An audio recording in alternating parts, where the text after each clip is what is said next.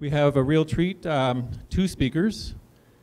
We're going to start with Melissa Kruse-Peeples and then bring up Bernard Siquieros. So Melissa has her PhD from Arizona State University, and she'll be addressing the Sonoran Desert food traditions from an archaeological perspective and from her work with native seed search and as an educator.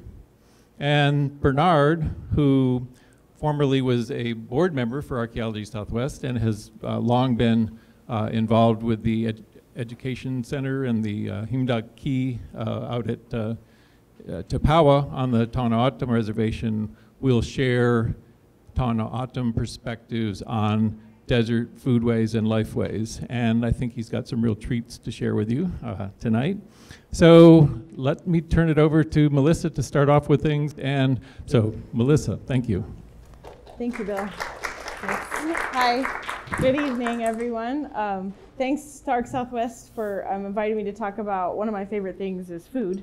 And so I love to talk about food. I, like many of you maybe, didn't grow up in the Sonoran Desert. And so my idea of a desert came about as, have you heard the term food desert before? It's sort of a term to describe areas, especially urban areas, that are very food insecure and don't have access to fresh vegetables and fruits and sort of a food desert. And so very difficult for people to get access to healthy eating.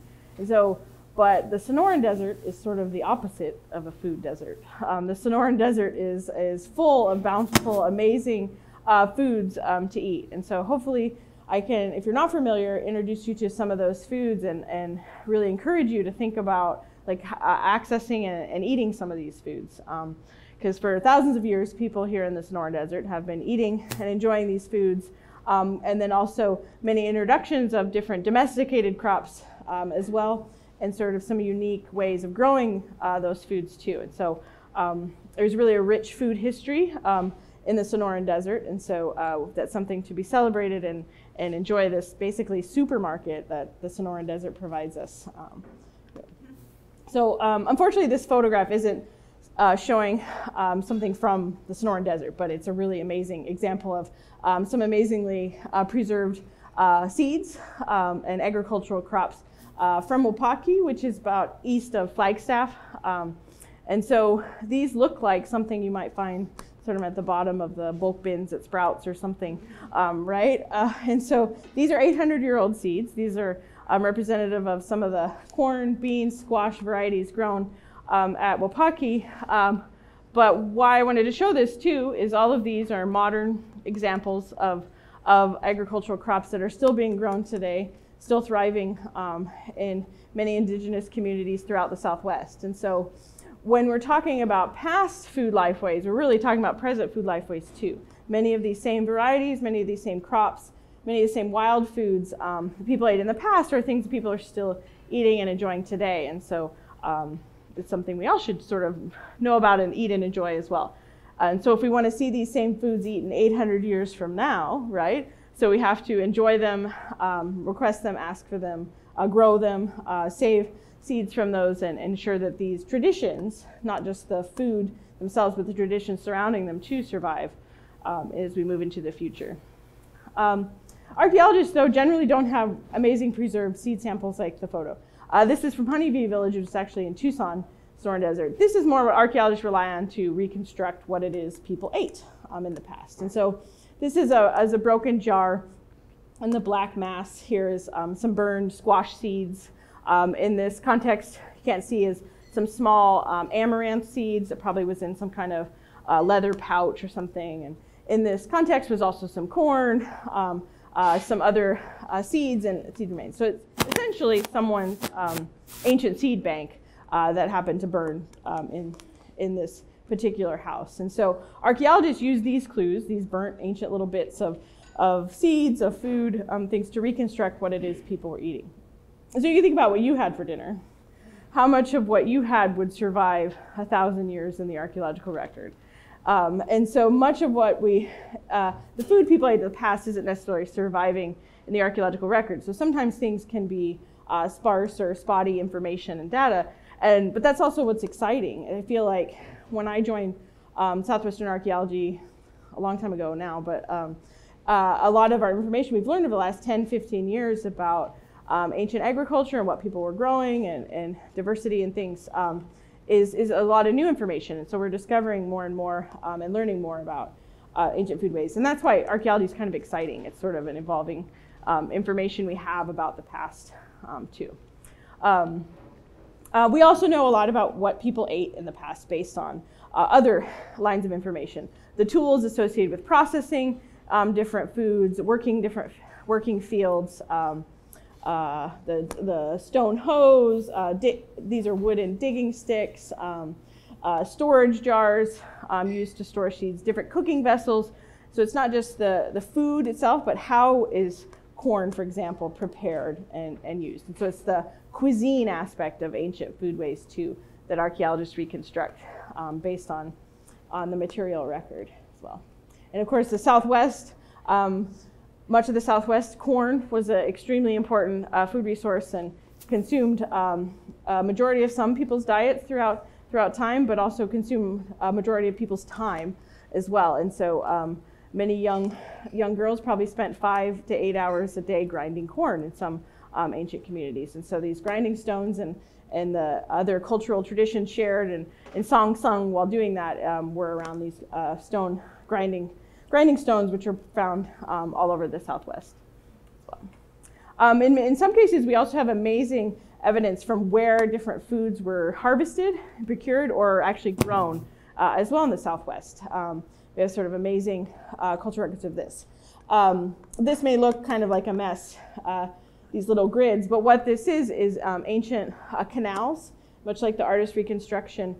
Canals, and then within the grid would have been a field, a little plot that the canal water would have fed in and watered that field as well. So these is quite ancient canals, 1200 BC, and then canal irrigation really took off in the Phoenix area, right where we are, and we'll talk more about that too. And so we have evidence not of just what they were growing by what we find, remnants of different meals, but how they were growing things as well. And so it's pretty amazing archaeological record of how people got food too. So I'm going to talk about some of those foods and what people actually grew, and won't bog you down with a lot of dates and detail that way, but talk about sort of basically 4 different phases of food and different types of food production through time. So as I mentioned, the Sonoran Desert in particular is a food supermarket. This is not a food desert here.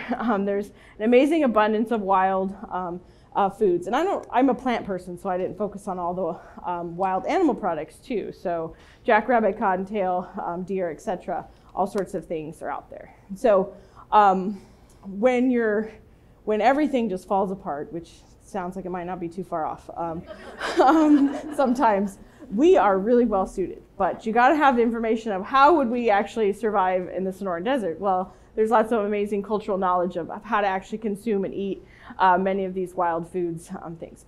So we'll be better set off, even though everyone laughs at us. We live in Phoenix when it's 120. But we'll have the last laugh because we have all this amazing food resources if you know how to use them out there. And so certainly prehistoric people continue, and today too, continue to use these wild resources and wild foods, many of which are extremely nutritious foods, and kind of something in the Sonoran Desert is available all the time as well. So throughout the whole calendar year, there's something in the wild foods that can be harvested and processed as well. But not only the Sonoran Desert provides a lot, it's kind of weird to think about in the desert that people were agricultural people, that people actually grew food when we were always talking about water shortage and issues. But just like agriculture today is such a big economy in Arizona, as it was in the prehistoric past, starting about 4,000 years ago. So we've had an introduction of the first wave of domesticated crops, so things that actually would be planted, grown, harvested, the food, saved the seeds, planted the next year, tended crops. And so many of these actually come outside of the Southwest, outside of Arizona, from Mesoamerica, where corn, for example, was domesticated some 8,000 years ago starting. It's a long process to move, and we'll talk about that and then made its way via people, via seed sharing, and movement into the Southwest. And what you may know and think about the three sisters, corn, beans, squash, as some of these staples, and some other things like gourds, which aren't necessarily directly eaten, but used to make all sorts of amazing containers, water canteens, musical instruments, rattles, etc. So a lot of things that people grew are not always consumed and eaten, but have other purposes or other reasons why people would grow those foods. We'll talk more about tepary beans, which, has anyone tried tepary beans? Have them? Oh, good. That's pretty good for a lot of people. So if you haven't, it's something you need to make a little note, seek it out, and try some. So this is the bean of the Southwest, the bean of Arizona, southern Arizona and the Sonoran Desert specifically.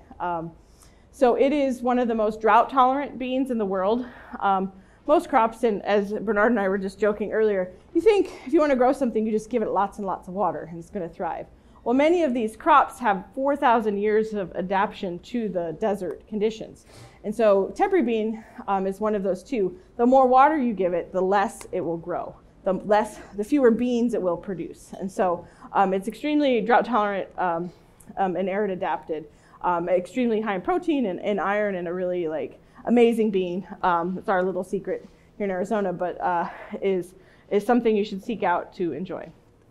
And so over time, I didn't talk about corn, which is kind of a huge, major important part. And we have all these amazing, really master plant breeders who lived in what is now modern Mexico. Today, starting thousands of years ago, this process of changing this tiny little grain known as teosinte into what we know today as corn, which is a major agricultural crop around the world. And so those master plant breeders made selections and decisions to change corn from this tiny little ear of corn, as you see the penny here for scale, with a very hard outer seed coat on that, into what you know as corn today. And corn is not just corn on the cob, sweet corn. There are literally millions of different types of corn and millions of different ways to cook corn, and colors, shapes, and different textures and densities of those kernels. And so those are all adapted to different environmental conditions, and but also different culinary traditions and how you actually consume that corn. And so when corn arrived in the Southwest, it was a domesticated.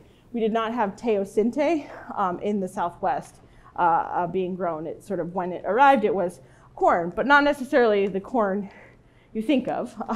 The corn was quite small. It was still very hard. It would be classified as a popcorn, so not something you can eat it green corn on the cob, but would be much starchier than you're used to as like a sweet corn developed. And so this is a series of samples of corn found in New Mexico, but it shows this progression and change in corn over time of moving from these kind of pinky-sized ears of corn with very tiny kernels to what more like a size we think of today, and then also transitioning to a different type of corn with these much fatter kernels that is more of a flour corn that's much easier to grind. If you've ever had popcorn, it's very hard. So you can imagine grinding that into flour would be difficult, where a flour corn is much softer, so you can grind it into flour and offers a whole different culinary traditions of how you'd consume, eat that corn. Now you can, and it's quite delicious, pop popcorn, and much as probably ancient peoples did, and then grind the popped popcorn.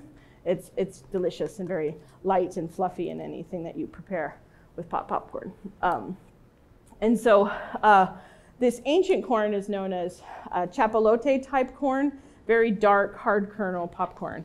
And we still have chapalote corn today as well. So these traditions, 4,000 years of chapalote corn has survived that time. It's gotten bigger and changed some, but it's quite this longevity and culinary usage of chapalote has continued. So as people relied more and more on actually planting, saving seeds, and tending agricultural crops, we get much more diversity of different types of things. And then also another second wave of introductions of additional crops. And these are much more intensively farmed crops. So still corn, beans, and squash, we're getting additional types of squash, so not just pumpkins and sort of what you know as maybe summer squash, but different cushaw squashes and butternuts and things. And then And then we also get some crops that maybe are different, that aren't just consumed or grown to be consumed and for calories, like cotton. And then these are jack beans, which have a different, more ceremonial or medicinal use to them than pintos and black beans and things, and teparis. And so diversity and why people are investing in growing different stuff too. And so cotton, of course, is used to make textiles, and so and could then sort of be used as a trade item throughout the Southwest as well. Oh, and then I didn't mention, but there's also some other grains. Maybe you're not familiar or heard of panic grass or little barley.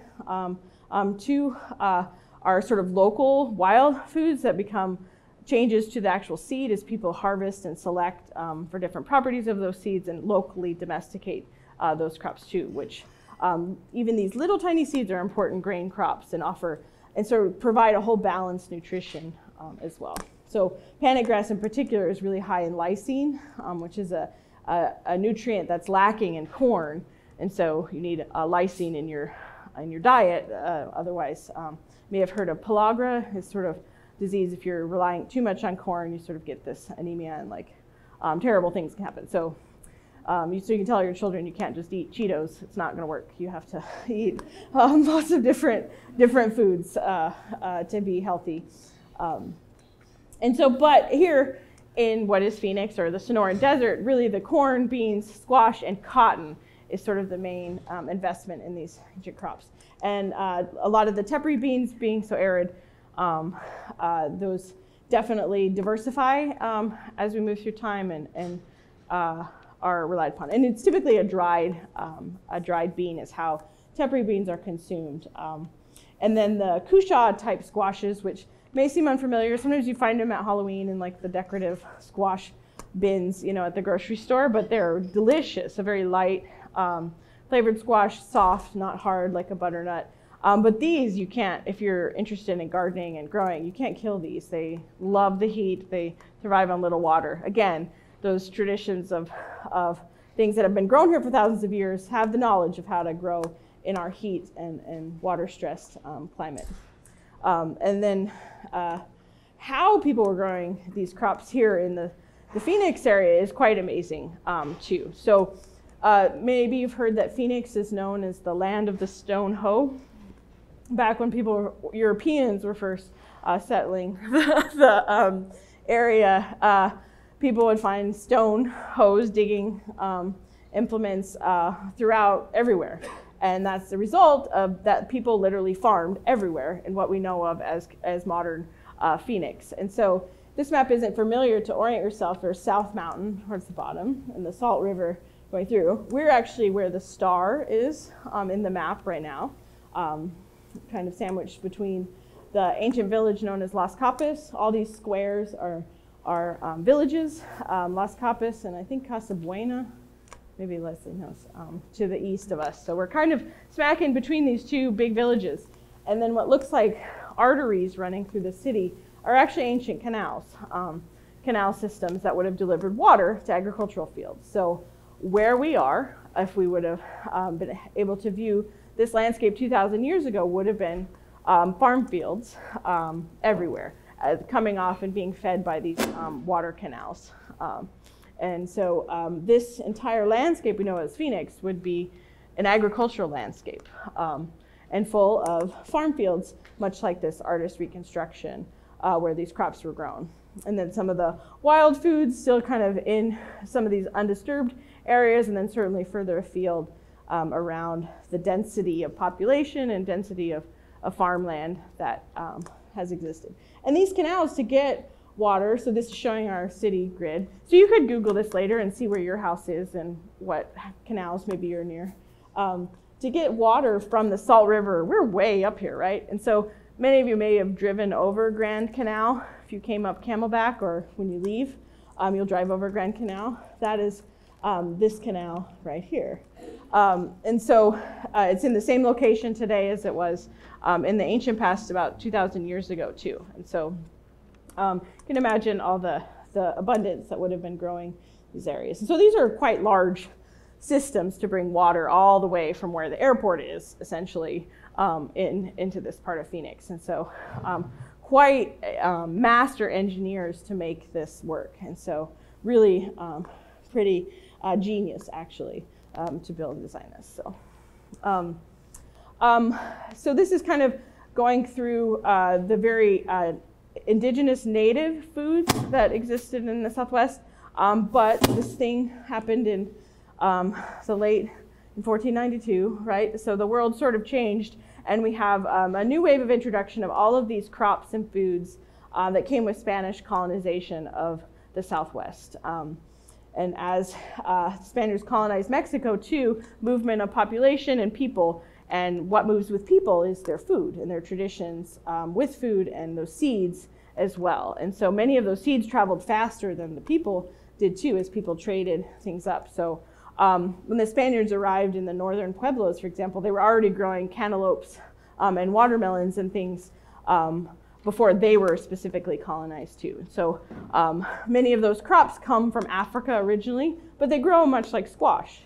And cowpeas and fava beans and things are of Middle Eastern origin, but they grow just like beans. And so they're very easily adopted into traditional food lifeways too. So relatively new introduction, I guess, but have been around for 400 plus years in the Southwest. And so certainly developing unique varieties, and those seeds are very adapted to growing. And so we see this kind of diversity in food crops.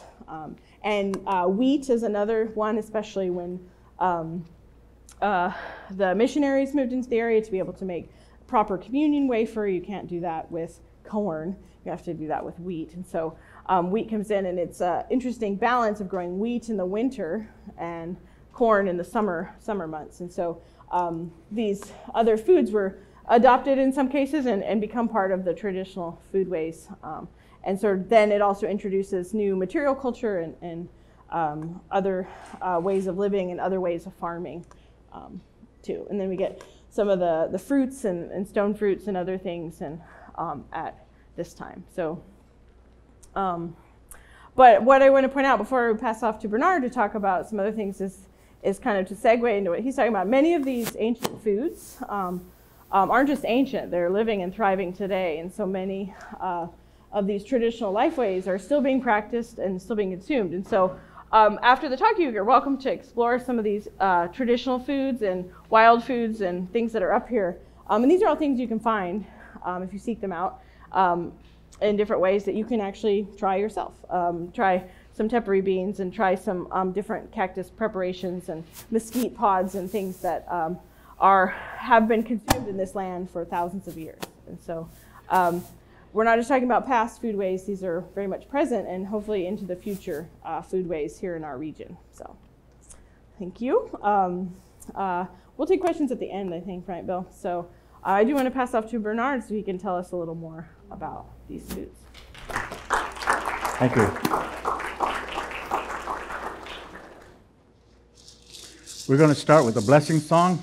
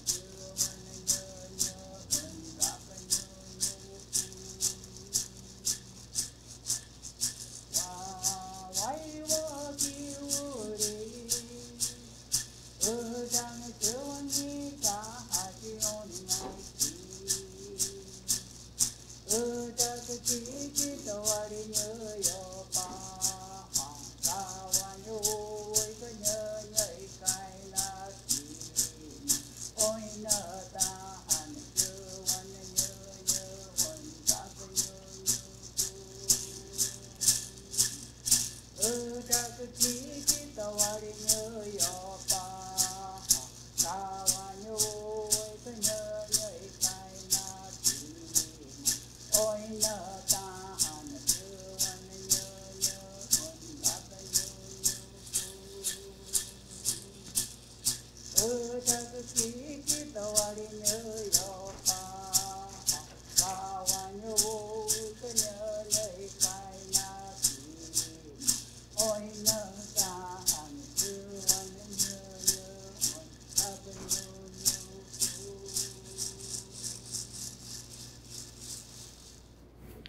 So the young lady with the beautiful voice is my wife, Regina, and she just sang a blessing song for us about this mountain here, which is very sacred in O'atum Himidak or O'atum culture.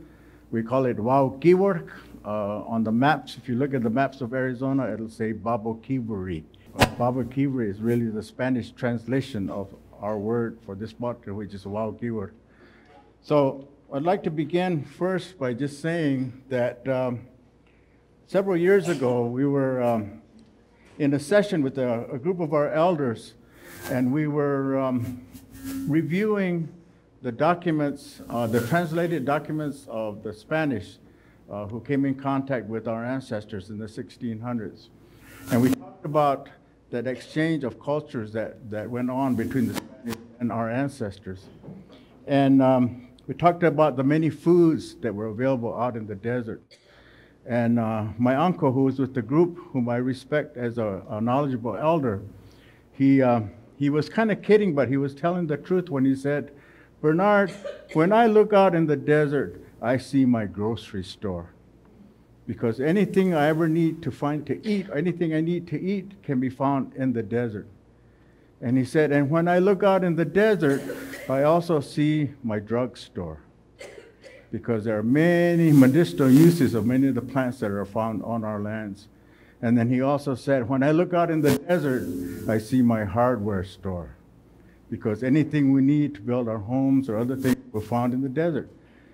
So I wanted to start with that and just to show you a few of the examples of many of the plants that played a major role in our survival as a people. And we start with this particular plant that we call a hashan. Saguaro. This plant is so significant that in our creation story, there is a story that explains how the first hashan came to be on our lands and how it's now spread across our lands. But the hashan provides fruit in the early summer, maybe real late spring. Today, we still harvest this food. We process it and we make syrups, or we make jams. But we also take a portion of our syrup and we ferment it and we use it during our prayer for rain ceremony. We are a desert people, so rain is extremely important to us and our plants and our animals. And so our sacred ceremony is our prayer for rain, and we use a fermented drink from the fruit of saguaro in this ceremony. This plant also provides building materials. In fact, at the time we go to collect the fruit of the saguaro is when we begin our new year, because this is right at the beginning of the monsoon seasons.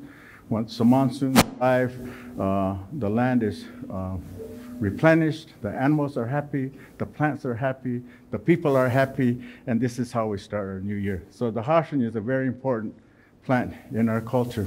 Also, we have, during the springtime, we have a very short window of time to pick this particular fruit off of the cholla. We call that fruit jordim.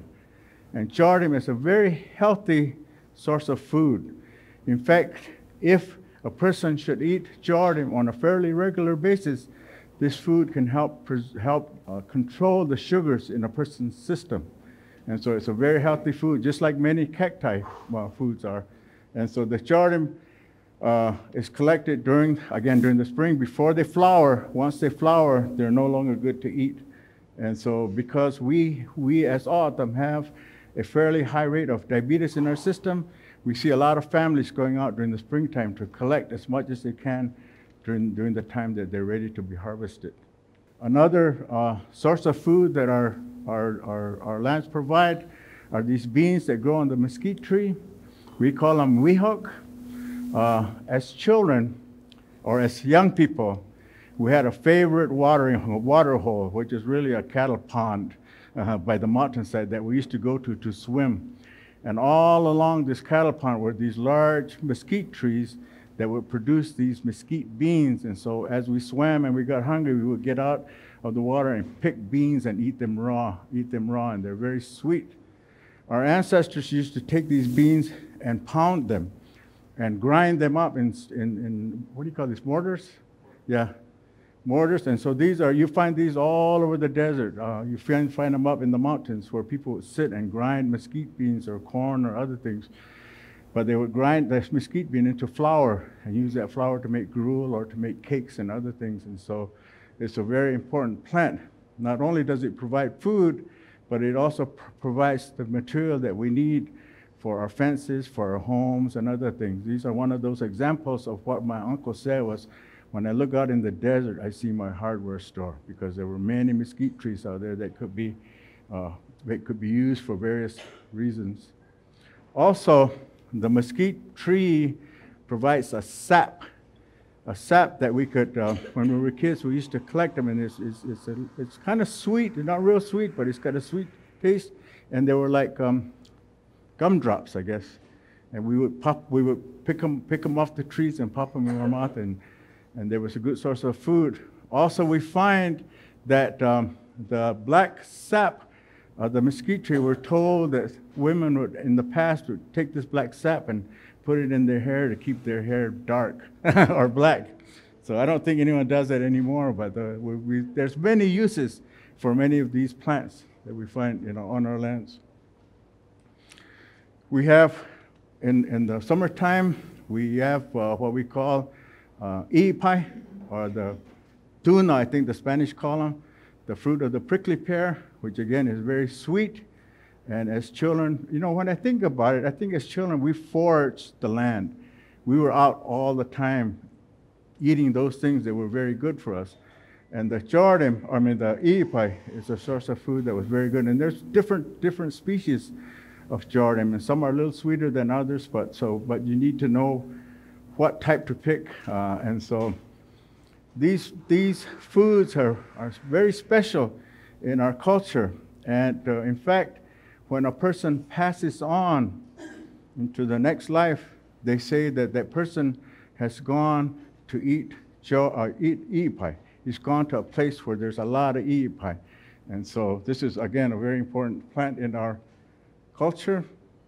We have the organ pipe, which grows to the southern part of our lands. We call this the chuchuis. And the chuchuis also grows a fruit much like the saguaro fruit. They're a little thornier and a little bigger, and so, but those are collected also and used in the very same way that the saguaro fruit is used. And so the desert is all providing. Many years ago, I got involved with Bill Doley's and the Center for Desert Archaeology at the time, and we were invited, or we were asked to participate in a project that brought elders to the San Pedro River Valley to try to reconnect with that area, because we had moved away from the area many, many years ago. And so we took a group of elders along, and we were visiting archaeological sites. And there were two brothers that had gone with us. And at one point, when we were at an archaeological site, these two brothers were standing in this area, and they were kind of laughing and talking to one another. So I went over and asked them what they were looking at. And they were looking at what we call a cho'amakut, or a roasting pit, where our elders used to roast, or our ancestors roasted agave. And they started telling us about how when they were young, their community, their village, would go up into the mountains near where their village was located. And the whole community would go, and everybody had different jobs. Men would go up and they would harvest the agave. They, as young boys, were responsible for going out to collect as much firewood as they could to place in these roasting pits that other men were preparing. And so when they told us about this, we asked them to show us where they roasted their agave. And so we went out to the sites on our lands now and saw the sites where they had the roasting pits. And so I work for the Tohono Nations Culture Center Museum. And we decided at one time that we were going to reintroduce this activity of harvesting agave and roasting them in a very traditional way. And so with the help of several young men from our nation, we actually, and these two elders who were our teachers, we went out and harvested the agave, came back and dug the roasting pit and lined them with rocks, just like our ancestors would have done. We filled it up with mesquite wood and burned it, and as it made a thick bed of coals, we were able to put the agave on it and cover it up with dirt and left it for 2 days. And after the second day, we took them out, and they were delicious. They were delicious. And so we had an agave tasting event at the museum, inviting tribal members to come and taste or sample this agave. But what we did was we had the young men that helped us, we had them talk about their experience in harvesting and learning this process. And every one of them felt very grateful that they were part of that group because they had learned something that was a part of our way of life in the past. They had learned something that they said that they would teach to their children as time went on. So it was a very important and exciting event that we had, activity. Many plants on our lands. This is the creosote, or we call suge. It's a medicine plant. My wife oftentimes will burn suge to bless our home. When I come in from work, sometimes I smell the smell of the creosote smoke, and it tells me that my wife has purified our home or blessed our home or other things. But it's also a good medicine plant. They say that if you come home and you're tired and your feet are achy and sore, boil some of this and soak your feet in it, and you'll be soothed. And so it's a very important plant as well. There's a plant that grows on our lands, which most of the time looks like a dry stick in the desert. They're very hard to find. They're very easy to find when they're blossoming because they have a very sweet smell. And they have this beautiful flower that blossoms 1 day a year. 1 day a year. And so the O'odham called this plant ho'ok wa'o. Wa'o is a tongue made out of saguaro ribs that you use to pick the different types of fruits off of the different types of plants, because most of the fruits are very thorny, right? So you don't want to pick them with your bare hands.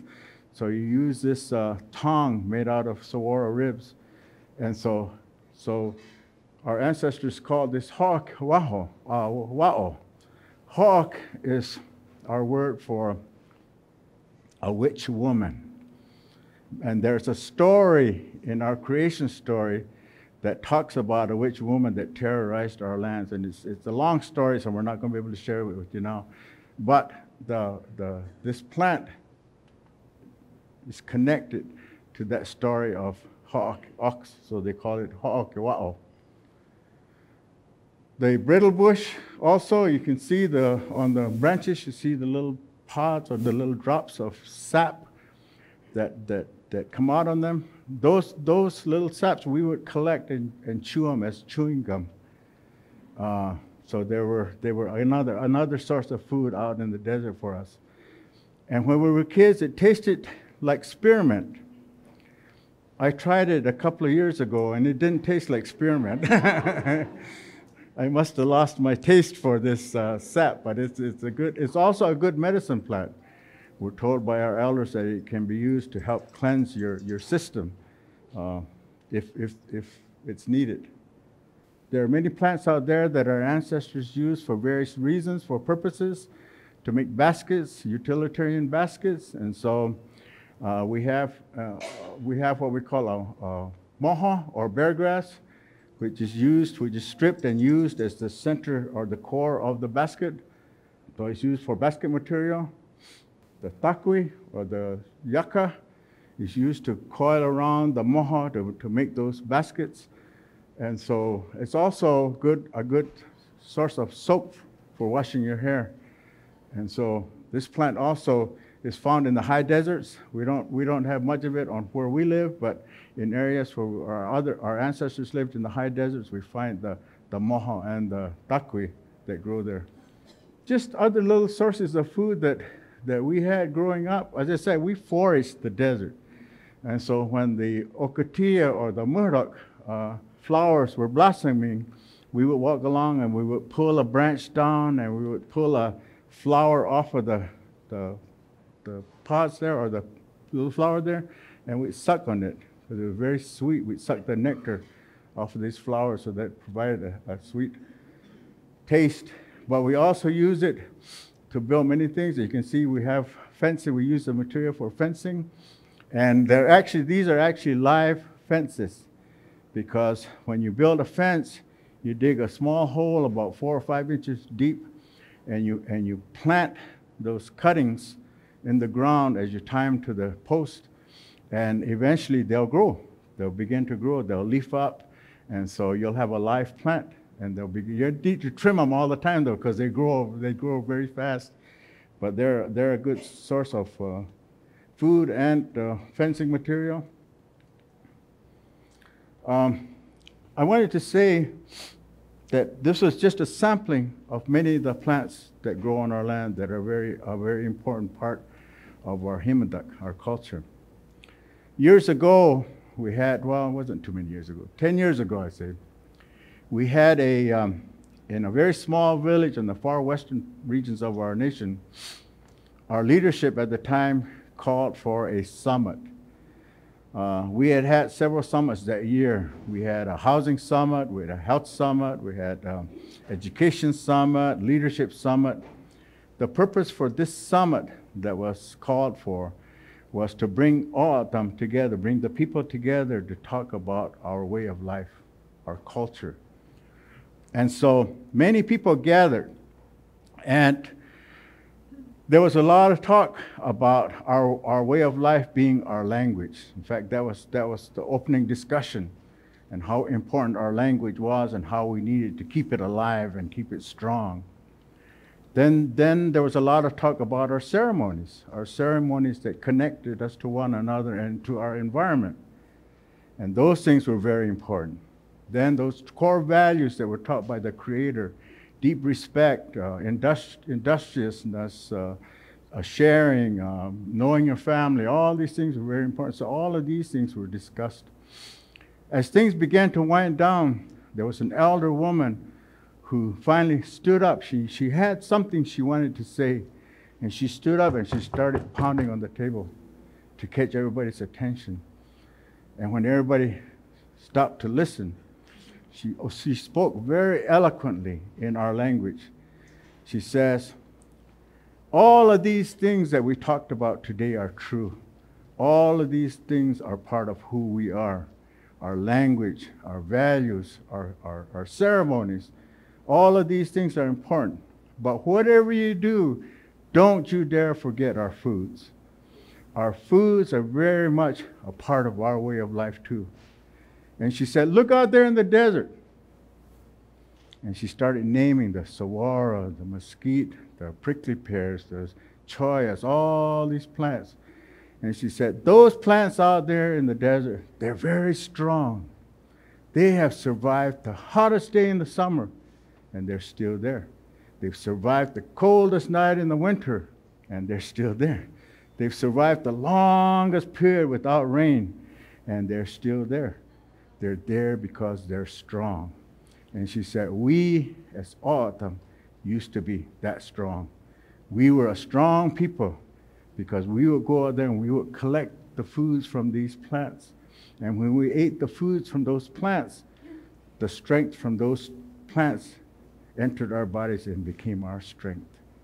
But she said, but because we no longer do these things, we have become a sick people.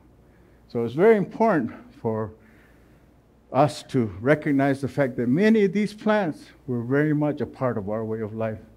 They were part of our culture. They were what kept us strong and kept us healthy. And then later on, when the Spanish came, as Melissa mentioned, the Spanish came and introduced new plants, new sources of food. And we We planted the desert. Those people, those relatives of ours that lived along the rivers were primarily farmers, but people that lived in the desert were also farmers.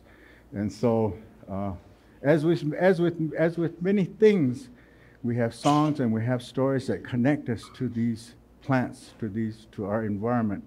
And I'm going to ask my wife to sing a song that she sings to you every time I go out and do a little planting in my garden, because I can't sing worth a darn. So, so my wife comes in and she sings for me and sings to these plants and helps them to grow.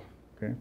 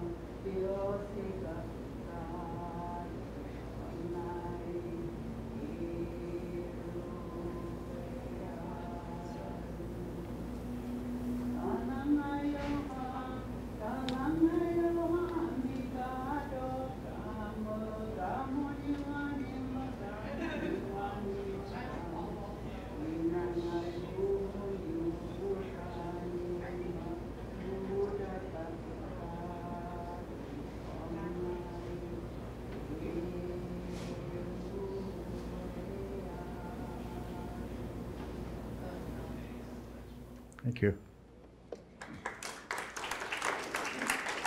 So these, again, are just examples, as Melissa mentioned earlier, of many of the plants that we grow in our fields and in our gardens. Again, we were farmers of the desert, and so these plants that were introduced were plants such as the figs. We have a fig tree in our backyard, and one of our granddaughters loves to come to our house when the figs are ripe, and she always asks for a fig. And so I told her father, so you dig a hole near your garden, and I'll bring you a tree so you can plant it for your daughter. And so he's yet to dig a hole though, so we'll get to it sometime. Okay. Pomegranates also, we have a pomegranate plant in our tree that actually my daughter bought and never put it in the ground and was going to throw it out because it looked like it was dead. I took it home, started watering, and it greened up, and so we put it in the ground and it's starting to grow, and it's starting to provide fruit. So many of these plants, traditionally, in the not too distant past, most families would have fig trees and pomegranate trees and peach trees, and these are all plants that were introduced by the Spanish when they came in contact with our ancestors. Animals that we hunted in the area to provide meat. I was talking to one of our elders one time, and she says, Bernard, when we were growing up, we rarely ate meat. We ate what we collected from the desert, or what we harvested from the desert, or what we harvested from our fields. The only time we ate meat was when some hunter was fortunate to kill an animal, and he would share this meat with us.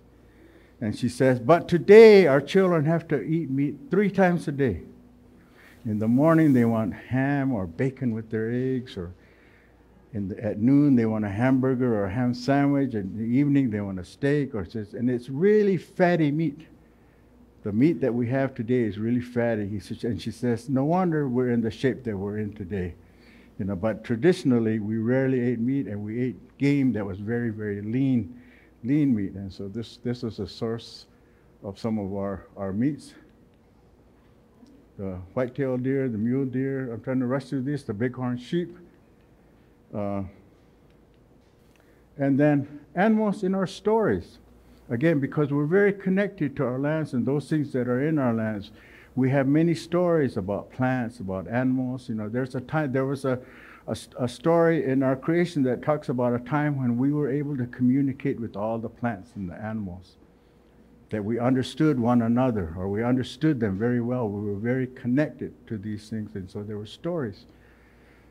I told Bill I wanted to share this one story with you that I shared at another session one time about the quail, the kakachu, and the ban, which is the coyote. And the title of this story is Matukakachu si Jukachakuban, which translates to mean when the quail played a trick on the coyote. And the story talks about a time when there was a covey of quail walking through the desert. And all of a sudden they stopped, and they were all looking over in the shade of a saguaro. There was a coyote fast asleep. And so they started talking to one another, and they were saying, is he the one that's been chasing us? Is he the one that's always trying to eat us? And they all agreed. They said, yeah, I think he's the one. And so they came together and they decided to play a trick on him. So they very, very carefully, several of them walked over to where he was asleep, and they picked up his tail to expose his rear end. When they did that, several other quail came with very sharp rocks, and they cut his butt, and they took fat from his butt and took it away. When they finished that, other quail came and they had yucca fiber strips, and they took those and they sewed his butt back up. But before they finished, they took some pebbles, some rocks, to fill that void that was made from where they took his fat. They sewed him up, and then they all flew away. When the coyote woke up, he stretched and he was hungry. He says, I'm really hungry. I need to find something to eat. So he started walking across the desert. All of a sudden, he smelled somebody cooking fat. And he followed his nose to a little ravine there. And in this ravine, there was these quail sitting around roasting fat. And the coyote went over there and says, my little brothers, what's that you're cooking? And the quail said, it's fat that we bought over behind the mountain. We traded some baskets for it. So the coyote says, can I have some? And the quail said, sure. So they gave him a piece, and he ate it up. He says, can I have another piece? Sure. So they gave him another piece. And they kept giving him a piece. Pretty soon he ate up all the fat that they were cooking. And the coyote said, this was good. Where did you get it? And the quail said, over behind the mountains, we traded some baskets for it. So he said, I'm going to go get some more. So he started running off. As he ran off, the quail started laughing. He said, oh, there goes that coyote. Ate his own butt fat, and he's going to get some more. And the coyote stopped, and he says, what? What did you say? Over behind the mountains, we traded some baskets for it. So he ran off again. And the quail just cracked up, and they were rolling in the sand, and they were saying, that crazy coyote ate his own butt fat, and he's going to get some more. And the coyote stopped again. He said, what? What did you say? Over behind the mountains, we traded some baskets for it. Just then, there was a little cottontail rabbit walking while running by, and he stopped, and he wanted to befriend the coyote. So he said, I'll tell you what they said. They said, you ate your own butt fat, and you're going to get some more. So the coyote got really upset. He finally made sense what was going on. So he ran after those quail. He said, just for that, I'm going to eat you, every one of you. And he started chasing them across the desert.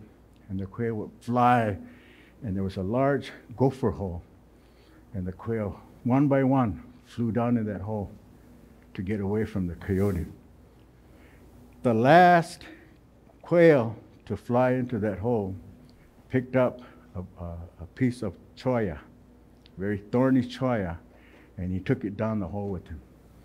And down in the hole, the quail plucked one feather from each of their tails, and they stuck it in that cholla to make it look like one of them.